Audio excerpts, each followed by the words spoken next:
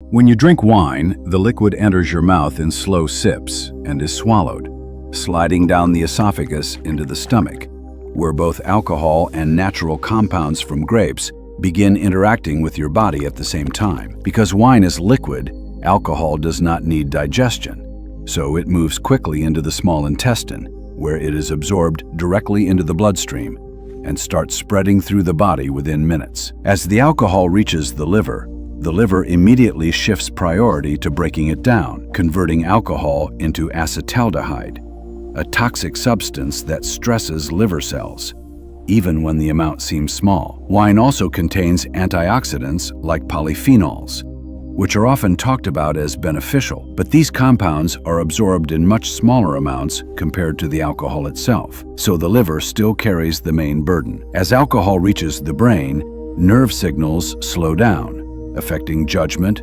focus, and reaction time, while the heart may beat a little faster to circulate the alcohol through the blood. In the stomach, wine can increase acid production and irritate the lining, especially if consumed on an empty stomach, causing warmth, discomfort, or nausea in some people. Alcohol also reduces a hormone that helps the body retain water, leading to increased urination, dehydration, dry mouth, and fatigue later on. While wine may create a short feeling of relaxation or calm, that effect fades quickly, while stress on the liver, brain, stomach, and nervous system continues, which is why abstinence remains the safest option for protecting the body. Why do the supposed benefits of wine feel small compared to its effects? Why does relaxation come first, but tiredness and dehydration come later? What do you think happens inside the body if wine becomes a regular habit? Comment your thoughts below and subscribe and follow for more ED videos.